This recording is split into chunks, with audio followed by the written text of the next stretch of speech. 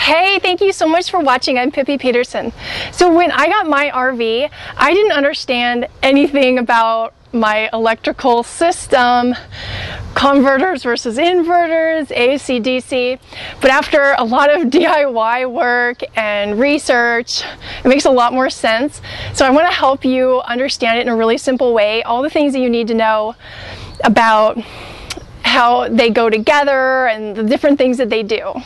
So RV electrical systems are usually run off of DC power, so that means like direct current. And houses traditionally are run off of AC, which is alternating current. So in an RV, you've got like all of your lights and some pre-installed appliances like TVs. And if you look at the appliances, you'll notice they've got plugs that look like this, almost like something that you'd plug into your cigarette lighter. Now, if you look at most of your regular appliances like phone charger or electric tea kettle, blender, anything that you usually would plug into a house, you've got a plug that looks something like this, at least in the US. So this is an AC plug. Most houses and anything connected to a municipal power source is going to be AC, like if you park at somebody's house or at a campground. So when you plug your cord, your shore cord into power, you're accessing AC power. However, your RV needs DC power. So that is the job of a converter. It takes the AC power coming in from your shore source and converts it to DC to run all of your pre-installed DC appliances in your RV, like lights and all the appliances that usually come with it.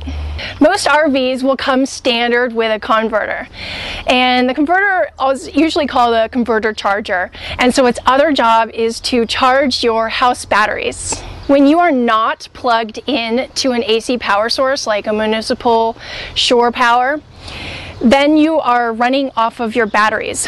And since your batteries produce DC power, you're not actually using your converter when you're essentially off-grid. If you are running off of your batteries and you only have a converter, you can't use any AC powered appliances. You can only use appliances that have a DC power cord like this. So if you're out traveling around and you stop for a little bit and your RV only has a converter, you can't use anything that plugs into this. You can only use appliances that plug into this. You can't use AC power to run a DC appliance, and you can't use DC power to run an AC appliance. So how do you run AC power when you're running off of your batteries? Either you can turn on your generator, which will create AC power, and the generator's run by gasoline. That will also give you AC power as well as DC power. Or you can use an inverter.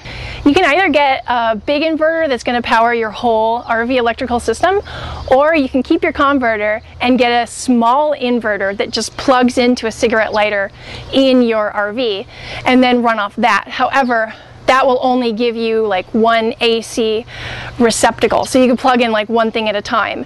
And if the cord's not long enough, then you can't like bring it to the kitchen or whatever. It's got to be wherever your DC receptacle is. What an inverter does is it takes the DC power from your batteries and converts it to AC so that you can still use your AC powered appliances, your receptacles in your RV, plus you can also use your DC power.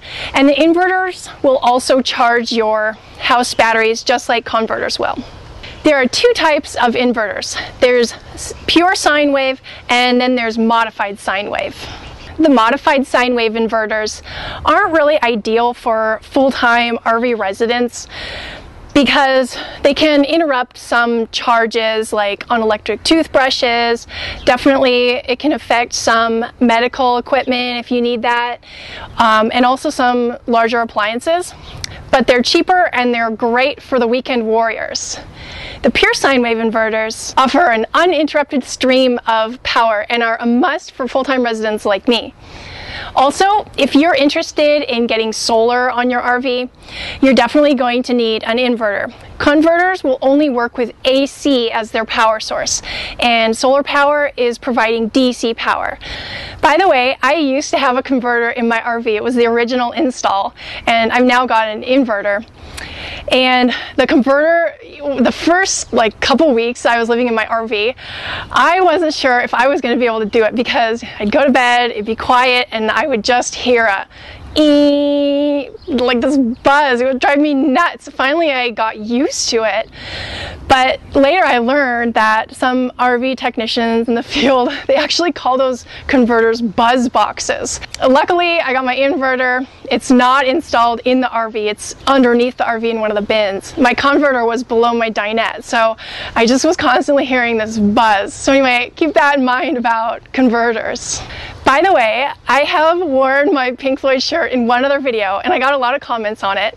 Yes, I'm a big fan. I have all of their albums. My favorite album is Metal from 1971, many years before I was born. I think David Gilmour is looking very, very dapper in the center fold out.